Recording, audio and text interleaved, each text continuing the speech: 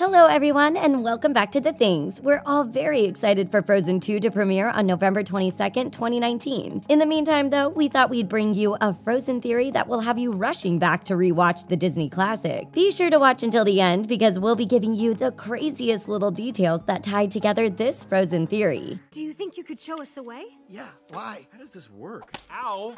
Stop it, Sven. Try and focus here.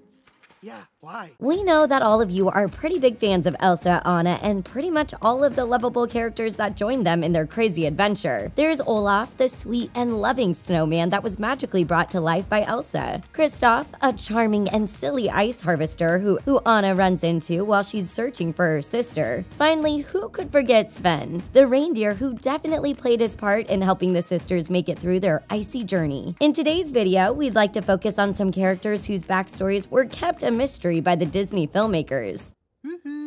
Big summer blowout. Backstory on Hans. For starters, we've got the antagonist of the movie, Hans of the Southern Isle. According to the first movie, Hans is only interested in getting Princess Anna to fall in love with him in order to get access to the throne of Arendelle. Hans is first introduced to the audience as one of the princes of the Southern Isle. He's the royal representative of his country that was sent to attend Queen Elsa's coronation. Princess Anna accidentally finds herself colliding into his horse during the beginning of the film and gets knocked onto a boat. This is when we first see Hans use his charming smile and good looks to seduce the princess. His smile looks totally genuine, and this isn't the only sweet gesture we see. During the coronation, he can be spotted sweetly waving to Anna from the crowd. He later joins the princess for a ballroom-style waltz after coincidentally bumping into her again. The two seem to immediately hit it off, and Anna opened up to him about her relationship with Elsa and how she wishes they could be friends again like when they were younger. Being the sweet prince that Hans supposedly was, he then promised to never shut her out before the pair broke into song. Now we hope you guys have been paying close attention to these details, because here is another one that is crucial to our theory about the character. I just can't.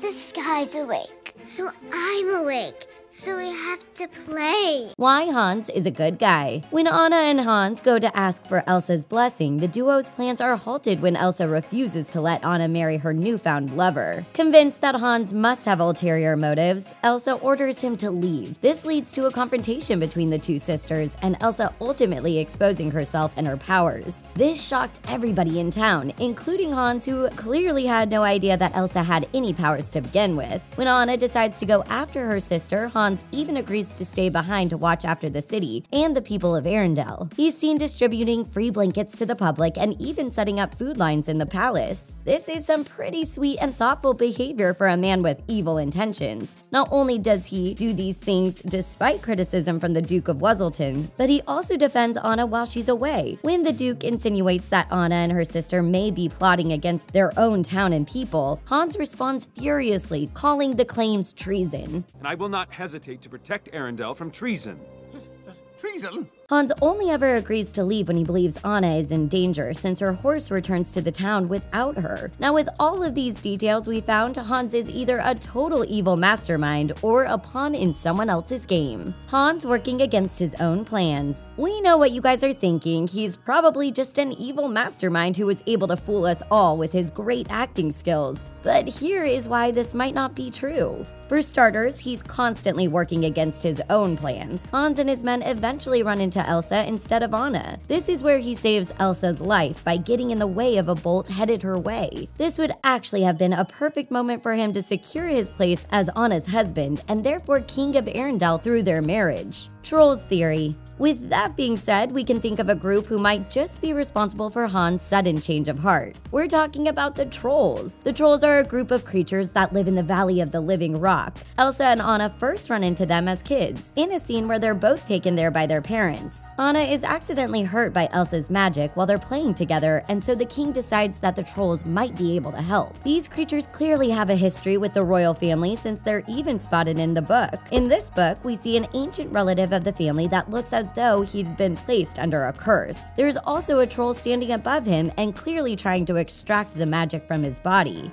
Now, keeping this in mind, the only people who clearly have the ability to change minds and maybe even hearts are in fact the trolls. If you don't think that's possible, just remember that these are the same creatures who were able to remove years of Anna's memories. Once she was cured, she had no recollection of Elsa's powers whatsoever. Despite being depicted as adorable and bubbly characters, the trolls also seem a lot darker and suspicious on the page of the king's book. The page of the book tells a dark story and gives us an awfully wicked vibe instead of a helpful one. Just looking at this page, it's hard to believe that the trolls are there to help the king instead of hurt him. For those of you who still don't think these guys could be evil, here's another motive you won't be able to deny. Fixer-upper scene. In the scene where the trolls sing the catchy tune, Fixer-upper, we see that they're pretty determined to set up their adopted son, Kristoff, with Princess Anna. They sing about how her engagement is a flex arrangement and that all they need to do is get the fiancé out of the way. If these guys had such great intentions, wouldn't they have just found a way to cure Elsa and possibly show her how to control her powers? Instead, they compare her powers to a curse and speak about how dangerous she's going to be. This is probably not the best way to help out a scared child and could definitely explain all of the trauma that eventually drove the sisters apart. They also erased all of her sister Anna's memories, doing the pair's relationship a lot more harm than good. So do we think it's possible that Hans is innocent and was being controlled by the trolls the entire time? But we've decided to dig a little further to get to the truth.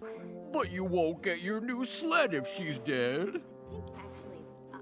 Sometimes I really don't like you. Hans' family theory. There's also a lot of evidence that points towards the theory that Hans could in fact just belong to a family that mistreats him and pretty much forced him into trying to deceive the two princesses of Arendelle. It is said that Hans apparently had an incredibly rough childhood and suffered a considerable amount of neglect at the hands of his family. It is the result of this upbringing that totally could have driven him to be manipulative and obsessed with powers. In order to prove his worth and earn the affection of his family, Hans may have decided to put his morals on hold and fake his love for Princess Anna. Now, don't get us wrong, we aren't saying that we don't stand behind what we said before. Hans definitely looked genuine during this time with Anna at the beginning of the movie. Not to mention the lyrics to Love is an Open Door that both he and Anna were able to come up with on the spot. These lyrics included phrases like, "It's crazy we finish each other's sandwiches." That would definitely be a lot harder to come up with if he had to fake his feelings at the same time too. Not to mention that he was, in fact, finishing Anna's sentences, which only adds to our theory that Hans was being genuine the entire time, and may have been under the influence of somebody or something else. If Hans actually grew up in a horrible and wicked family, then his motives would make sense according to the Frozen timeline. Hans and Anna's relationship starts off incredibly romantic and genuinely convincing, but what could have happened if it wasn't the pesky trolls and their possibly evil magic? Well, if we look at the root of Hans's problems, we know that they stem from a lack of love in his life. So what moment in Frozen could have been a turning point? Well, if we had to guess, we would say the moment falls somewhere around the time he started gaining the trust and love of the people of Arendelle. To jog your guys' memory, he did this through ensuring that they were taken care of during the endless winter that Elsa started. We can't help but feel that it was this newfound love and admiration that Hans felt in the moment that left him longing for more. This would make sense, but not totally explain his evil actions. After all, Hans could have still maintained his plans by kissing Princess Anna and eventually ruling by her side. The only explanation we can think of which makes Hans's sudden change of heart make sense includes a mix of both Hans's family and the trolls. He's brought a girl! Trolls and family theory. In all the movies that include magic and spells, we usually find the characters more able to be controlled when their morals are weakened and they're feeling vulnerable. If we're right and Hans was starting to enjoy the power and respect that came with the love of the people of Arendelle, then perhaps it was in this moment that the trolls were able to control Hans and his emotions. During the trolls' fixer-upper scene, the trolls seemed to be using some magic, even if it was just for show. Anna even ended up fainting. If you're a real Frozen fan, then you may have realized that Hans's intentions still seemed pure and genuine right up until the moment that their faces were close enough to touch. Could this just be a coincidence, or could it be that the trolls used Anna as a messenger for their magic? This would make sense and totally fulfill their intentions of getting the fiancé out of the way. We don't know about you guys, but the timeline seems to be a little too perfect to leave us convinced that this was just a coincidence and not in fact planned by Disney's Frozen creators. We're totally rooting for a possible explanation that confirms our theory only in Frozen 2, since Hans is confirmed to be coming back for an appearance. A fun fact to know about the Frozen franchise is that the story is based on an original tale by writer Hans Christian Andersen. Considering this fact, we just can't imagine why the Frozen writers would decide to name the antagonist of the movie after the writer of the original version. In Andersen's rendition of the film, the trolls actually had a mystical magic mirror that was said to make your eyes and heart dark. It would make it so that you could only see the darker side of things and only feel ugly and dark emotions. Emotions that don't include love and empathy. As for what the actual directors of the film had to say about this theory, they've apparently gone on record to say that just isn't true. They claim that the trolls were meant to be lovable characters with no evil backstory, and even give the fans that came up with the theory credit for being so imaginative. This could be the case, but could also be a way to prepare us for a total plot twist in Frozen 2. We want to know what you think. Be sure to let us know in the comments section below. We hope you enjoyed getting to see these Disney characters from a totally different perspective. Maybe Hans really isn't so bad after all. Do you, Anna, take Kristoff to be your trollfully wedded... Wait, what? You're getting married. And that's the end of our video. Be sure to subscribe to The Things, and don't forget to give this video a big thumbs up. Thanks for watching. See you guys next time.